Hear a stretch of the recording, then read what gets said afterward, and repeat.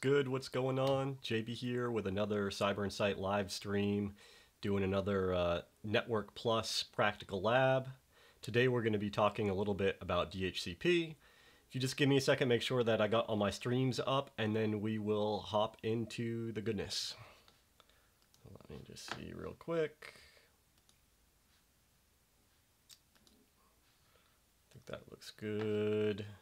Yep, good. There. Let me just see over on YouTube. Yep, that looks good. Okay, so today we are talking about DHCP. So the past, week and a half, 2 weeks or so, we've talked about a few basic networking protocols. We've talked about SSH, we talked about Telnet, we've talked about DNS, and we've talked about NTP. Well, DHCP, Dynamic Host Configuration Protocol, is a protocol that we use quite a bit, both in work environments and then also even within our home.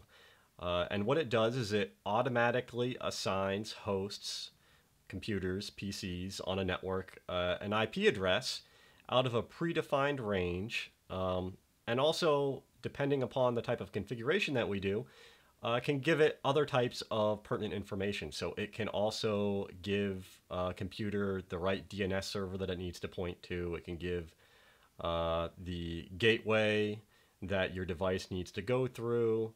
There's a few other kind of options that are available when you go to set up the type of configuration you want to have for your devices that need DHCP. So let's just do a little bit of a breakdown of what the protocol is and kind of how that workflow goes, and then we'll jump into the lab and give you some examples. So let me switch over real quick to a diagram that really breaks it down super easy, very simple. One of the main things to know right off the bat for DHCP is it uses two different ports. It uses UDP67 and UDP68. UDP67 is going to be anything that's coming from what we'd call a DHCP client. So that's going to be any device that's requesting an IP address. And UDP68 is going to be the response coming back from the DHCP server. So the way that this works is you configure your device on your network to automatically use DHCP versus having a static IP assigned, and your device will send out a broadcast message out on its subnet saying, hey, can anybody help me out? I'm looking to get an IP address. And if you have a DHCP server on that subnet, it will respond back with an offer back to the PC or device or whatever it is with an IP address that is free within the pool of IP addresses that it has available to it. The PC or end device, the DHCP client, will then respond back and be like, yep, I like that. That sounds good. Are you sure that I can have it? And then the DHCP server will send back an acknowledgement at that point saying, yep, you're good to go. And at that point, the DHCP client has a new IP address that will help it get to wherever it needs to go. So a few things to kind of keep in mind with that is we're going to be doing that on devices that need IP addresses, which are normally going to be workstations and stuff like that. For devices that you want to always make sure you know what the IP address is, so something like a printer or some other type of device where you're going to have some very static controls for it, you can go ahead and manually set the IP address on those types of devices.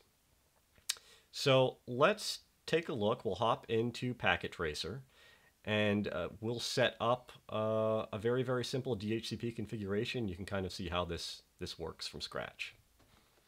So let us move over to Packet Tracer. Now what we're going to be doing with Packet Tracer is very simple. We're just going to use a switch. Not even going to really do any configurations on the switch because we're going to be looking at this from the perspective of it all being within one VLAN. And then we'll talk about some more complex scenarios after that. Then we'll go to end devices, so two DHCP clients. And then we need a server that will act as the DHCP server. So first off, let us go and do some connections here. These are all going to be straight through connections. Remember, we've kind of been going back and forth depending on the type of devices when we're setting them up in Packet Tracer to make sure whether or not we need a straight through or crossover cable. In this case, all of the connections, since they're going back to a switch, are going to be straight through. So let's go like that. And, oh, sorry, didn't mean to click like that. Let's do another connection. Fast Ethernet to the next port, and then one more. Fast Ethernet to the server. Okay. So that's going to take a minute or two for these ports to end up coming up on the switch, so we can go ahead and start configuring the DHCP server. So first off, let's make this big so you can see this. Even make it a little bit bigger. Okay, if you remember, whenever we're doing any of these types of configurations, it's going to be on the desktop. We're going to set the IP configuration, the static IP configuration for this server. So let's go 192.168.1.1. We'll give it a subnet mask of 255.255.255, or otherwise known as a /24. And that should be good for that. Now, if you remember, we have all this list of different types of services that are available on these servers within Packet Tracer. So we're going to look at DHCP, and at the moment it is turned off and it is on the interface that we want to use. So we're going to create a new pool, and we're going to call it JBC pool. Now let's look at some of the options that we have to set in here. We can set the default gateway, which is important for any type of DHCP client because they need to have the gateway to be able to get off of their own VLAN or subnet and get to other networks. We have DNS servers, which are important. We need that to be able to do domain name resolution, as we learned in one of the labs last week. And then you kind of have a few different things here where you can set the scope. And the scope within DHCP is going to be the IP address range that you want to be giving out. And then once the specific IPs are within that scope and they become, let me think how I want to word this, they end up being put into a pool. And with the pool, you just have different IPs being taken out of there. You can also do different types of reservations from a security perspective. So if you want to make sure that only certain types of devices or certain devices are actually pulling DHCP IP addresses, this isn't an option here in Packet Tracer, but you can definitely in most normal DHCP servers have some type of configuration where you have a ACL that has a whole bunch of different MAC addresses. And if a device attempts to pull a DHCP address and it's not on that list of allowed MAC addresses, then it won't get an IP address. That's actually not a bad idea for something to do on your home network if you want to add a little bit more security. I've also seen that used in operational environments, especially with VoIP phones, because a lot of times you'll have your call manager actually offer up IP addresses out of a DHCP server. And you want to make sure that only certain types of devices are actually getting those IP addresses from your VoIP servers. So, or I should say from your VoIP call managers. So let's see. So we're going to do a start address here. Let's go 192.168. Let's make it kind of fun, I guess. Let's start with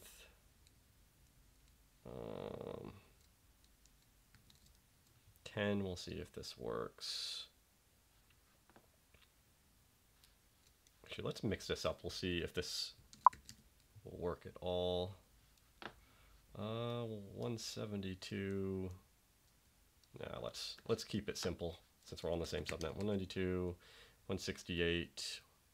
1.10, we'll keep it /24.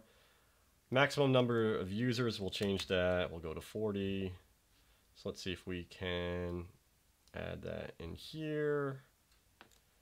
Okay. We'll turn this on.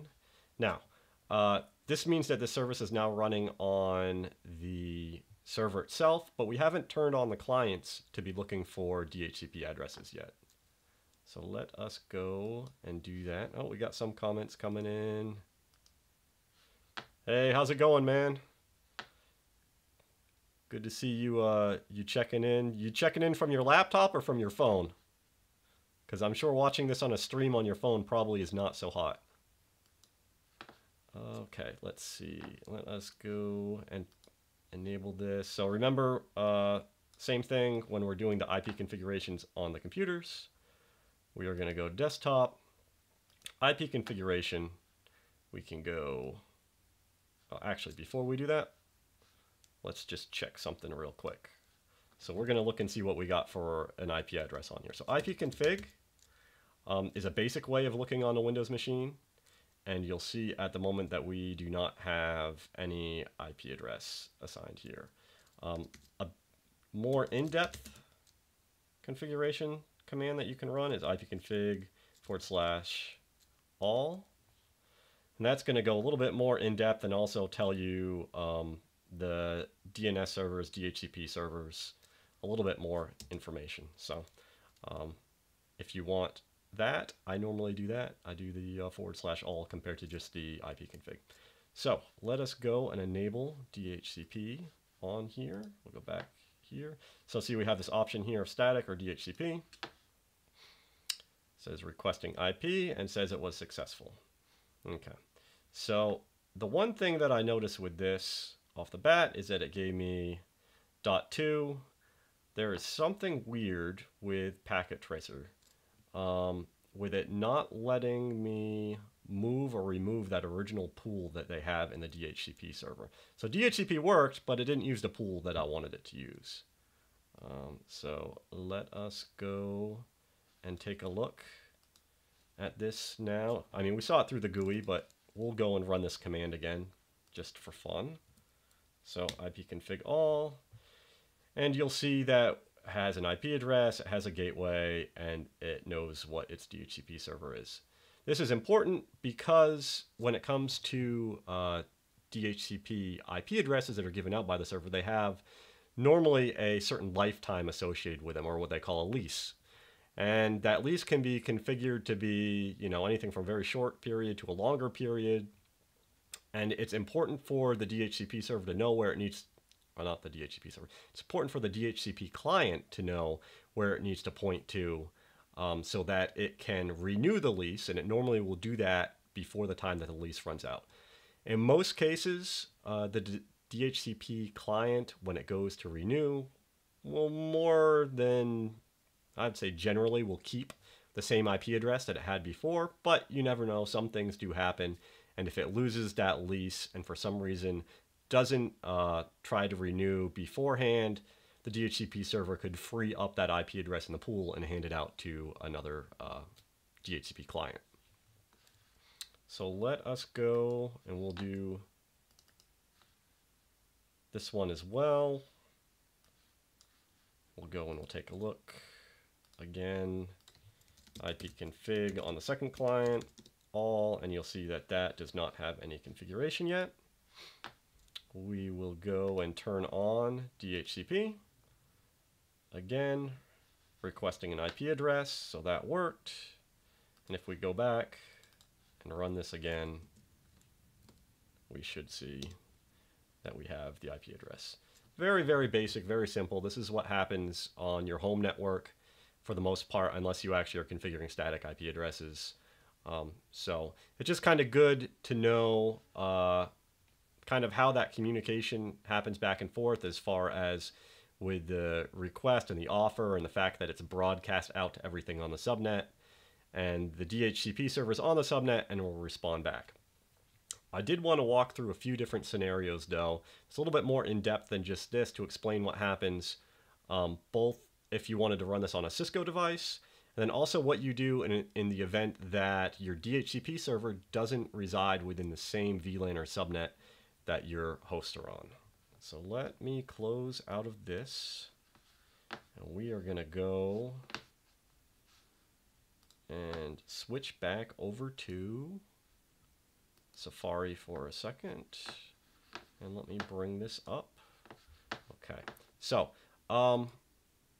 let's talk a little bit about how we do this on a Cisco device. So if you see here, and I'll highlight this, to do this on a Cisco device is very, very simple. There's not a lot of configurations. Really what we're going to do is we would create a pool name, make that whatever you want. Then you specify what the subnet and mask is for the DHCP pool.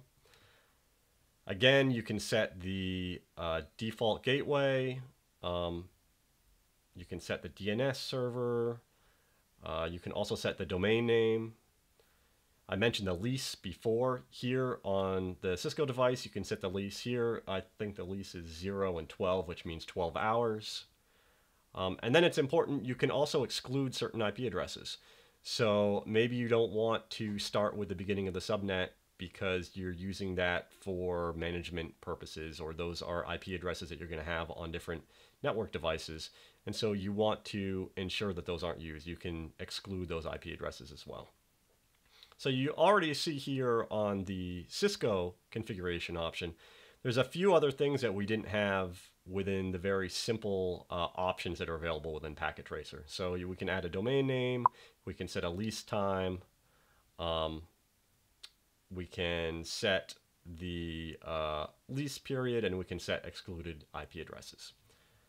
So as I mentioned, when we're talking about doing this in an environment where we actually have to get off of the local subnet and go someplace in a different network to get where the DHCP server resides, we normally would put a certain configuration on each of the particular VLANs called a IP helper statement. And this, in essence, is a DHCP relay agent. So underneath each VLAN, you can put something, let's see, like this diagram right here has an IP helper address. And in essence, what that ends up doing is the router will take your packet that's a broadcast and modify it so it becomes a unicast message sent directly to the DHCP server that the router knows about.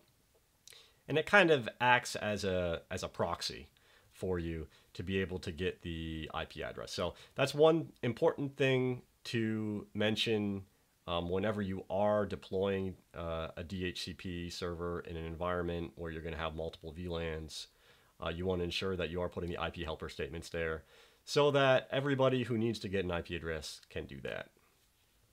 Well, I think that is about all I wanted to cover for DHCP today. If anybody has any questions, you can go ahead and hit me up in the comments.